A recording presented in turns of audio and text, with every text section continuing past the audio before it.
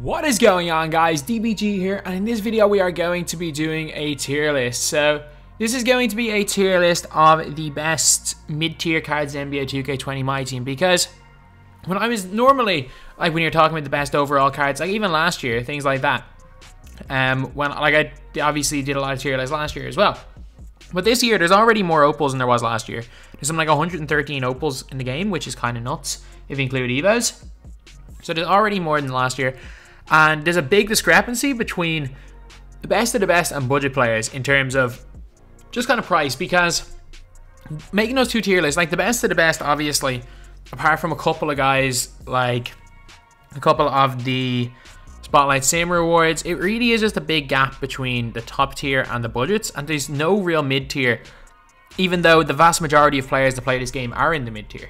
So while I have made some videos about them, I'm going to be doing a tier list of mid-tier players, which realistically is probably going to be the most relevant tier list for most players, because again, the vast majority of people that have played 2K and aren't just starting have roughly around 300-400k, I'd say, total. Obviously, there's some people with millions of MT that have been playing from the start and grinding, but the vast majority of casual players are probably with 300-400k MT because of all the like free packs that 2K have given, because of everything. Most people do have that type, because of locker codes, the amount, or most people do have that amount of MT. But okay, so we're gonna start off with explaining what I consider mid-tier. So mid-tier is less than 75k, more than 15k, or sorry, more than 10 to 15k, and or also a 2-hour spotlight grind. So in 2 hours, without question, you'll be able to make 15k playing TTO, even if you're not very good at the game. So that's what I'm gonna say. So that's why I've put all the lock-in rewards, Spotlight Sim rewards in this tier list. But anyway, now let's get on to it.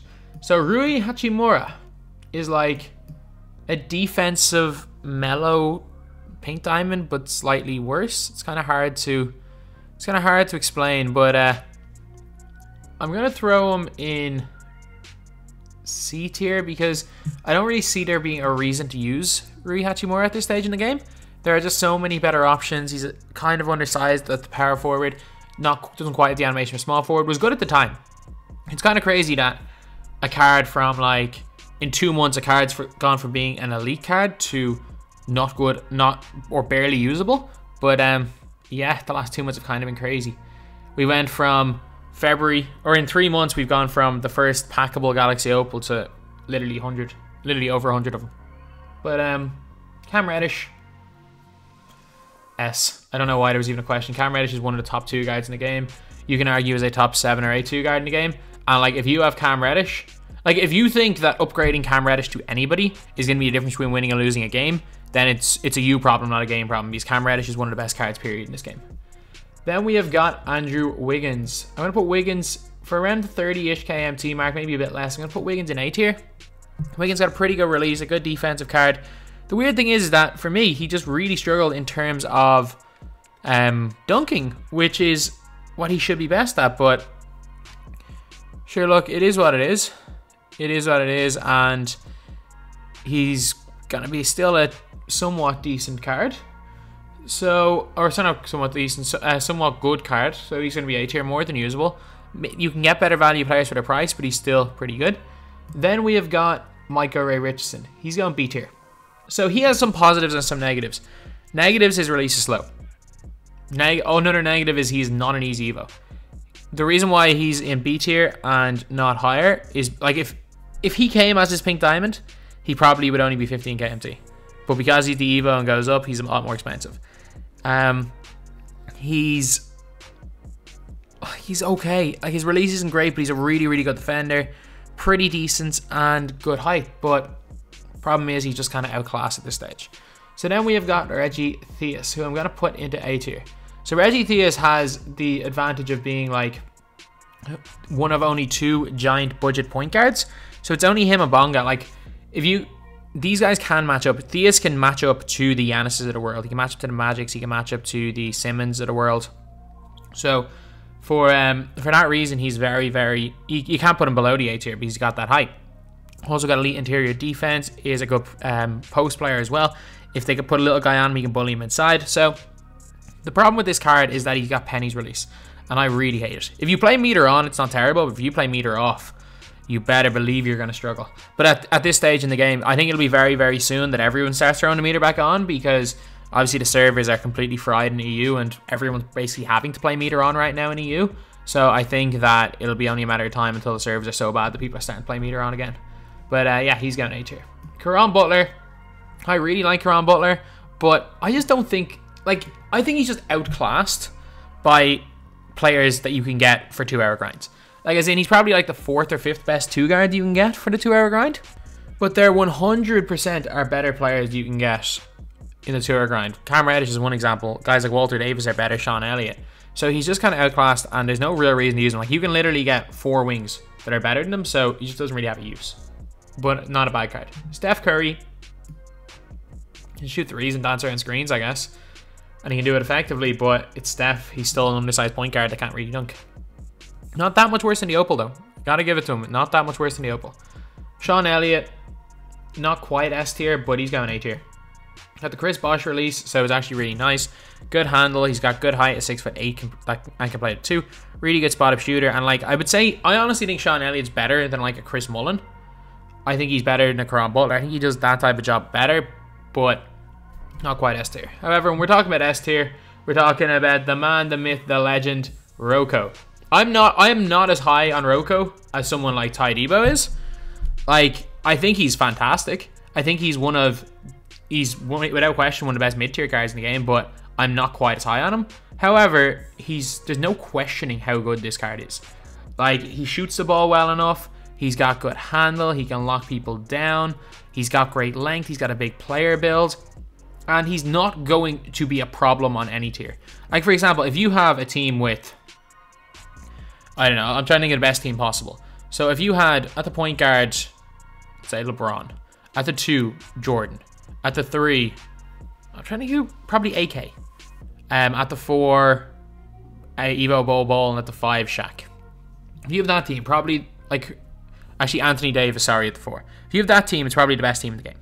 So if you take AK out of that team and put in Rocco, you literally won't lose anything. And for that reason, he's the perfect cone. He's the perfect plug-and-play player. He fits every team. I can't put him not in S tier. And we got Jonathan Isaac. Jonathan Isaac is going B tier. If he had range, he'd be S though. I'm telling you, we're getting Jonathan Isaac as part of some sort of Generation Next set soon.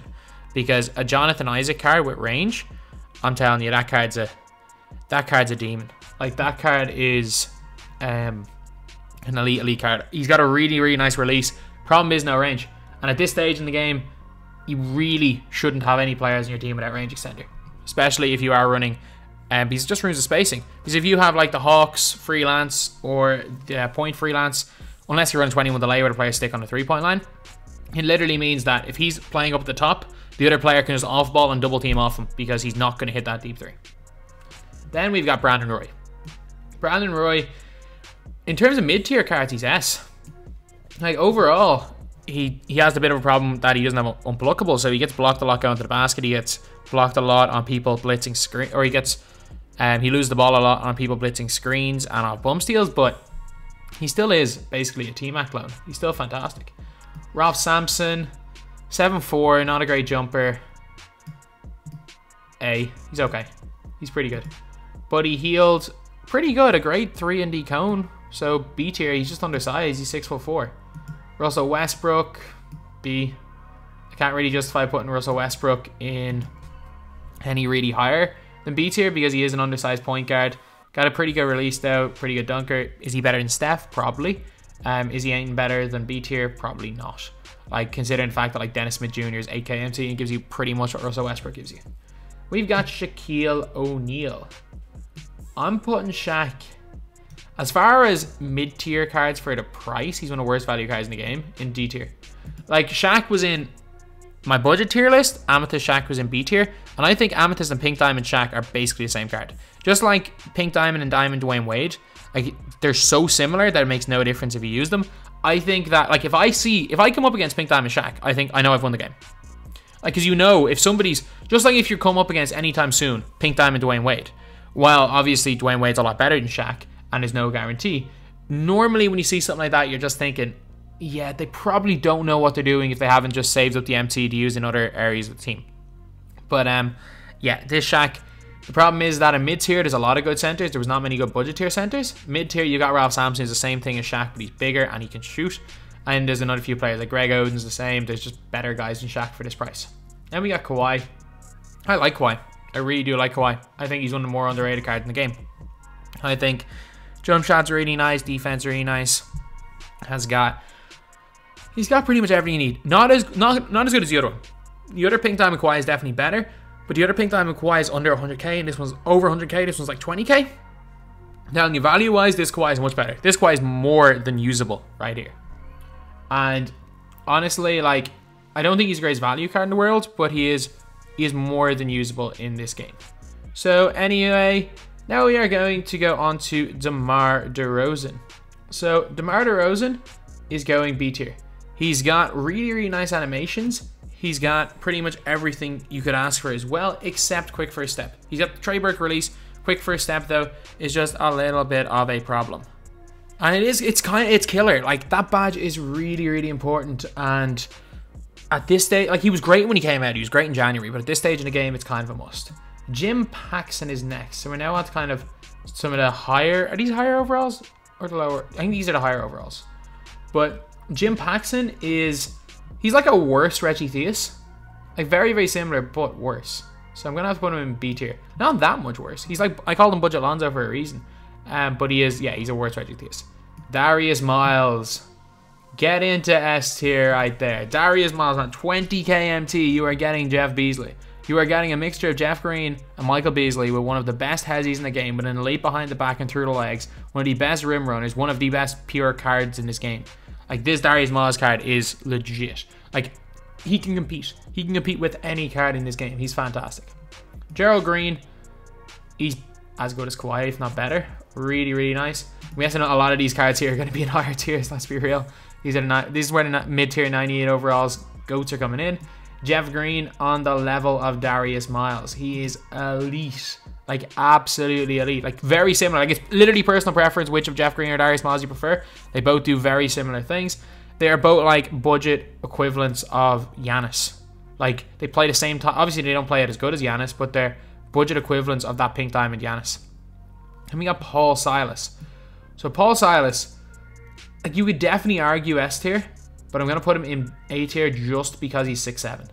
So 6'7" can't play at the 2. If he could play at the 2, he'd also be an S tier. But he's got a really nice release. He shoots the ball really well. He can do absolutely everything in this game.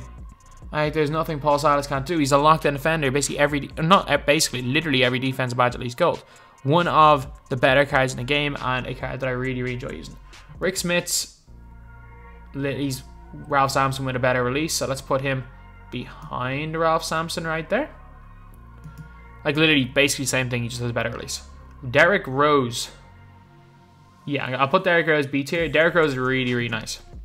I don't think I can justify putting him higher because he's a 6'3" point guard. He is not that much worse than the Galaxy Opal. Trust me, he's not that much worse than the Galaxy Opal. And in terms of just pure scoring, he's definitely better than a Reggie Theus. It's just that obviously Theus fits one specific role, and it's a role that only 2 cards under 300k fit. So that's why he's in a higher tier.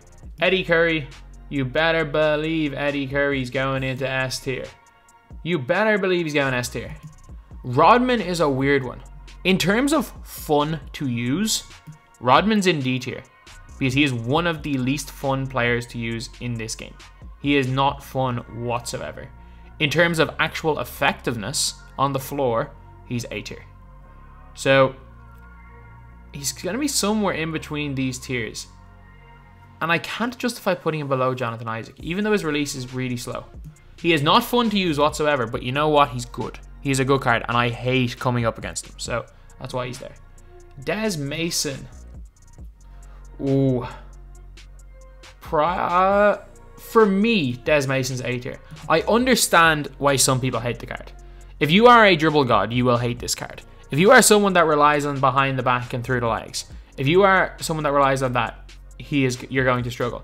If you are somebody who just runs by people, or comes off screens, sprints off screens, and shoots peekaboo jump shots, Des Mason is going to be fantastic. Depending on the type of player you are, this card is either worthless or fantastic. So I'm going to have to put him in A tier because there are a lot of players here that will have a lot of success with this card. Then we have got Ben Wallace. Ben Wallace is he's better Robin, basically. He is just way better Robin. I can't not put Ben Wallace in A tier. An absolutely fantastic player. He's Robin with a way better release, basically. 6'9", clamps people up, shoots the lights out. Really good card. Michael Red. In terms of pure catch and shoot, S. Michael Red's really good, lads. He's really good. Like, I don't really use him that much because like with my account, it's either I have T-Mac or on my backup account I have just better players than him, or on my normally spend I have better players. Then on my Road to Glory account, I just can't afford him. So I literally don't have a mid-tier account, a card with, or an account with full mid-tier players. But if you are a mid-tier level player, Michael Red's perfect 2 card. Dino, why am I even questioning this? Dino is S tier, absolutely elite card. Greg Oden, and there might only be one card in C tier, one card in D tier. Greg Oden is like faster Shaq. No range, which is a bit of a problem. I'll put Greg Oden in one of these 2 tiers. I don't know which one yet. I'll leave Greg Oden till the very end. Paul George for a mid-tier player, 70-something K. No question about it if you can get him for that. He's S tier. Rudy, just like in every tier list we've ever done, I can't say his name, otherwise it'd be demonetized. Rudy is a slightly lesser version of Paul George, so he's going 1 tier below. And then we got Pink Diamond Dwayne Wade. And this is a really weird one, because in terms of pure ability, obviously he's an S tier for around 40 KMT. But as just kind of a public service announcement, I am putting him in D tier for a reason. The diamond is the exact same. So for that reason, I'm putting him in D tier just to make a point. Then we got Magic Johnson. So Magic Johnson, oh, I don't know how I feel about this card. So Magic, I hate him on offense. He's fantastic on defense. No range extender, but can shoot the 3. I can't put him any lower than B, but it's whether I'll put him in B tier. I'd be half considering putting him in A tier. And now we have got the last player, Greg Oden. I really don't like using Oden, but I know a lot of people do, but I'm not putting him above B tier. I don't, at least with Ralph Sampson, sometimes I feel like he's a threat. I don't ever feel Oden is. So anyway, that's the video. A weirdly skewed tier list, but you know what? It is what it is. Anyway, that's the video. Thank you guys for watching. Please like, comment, and subscribe.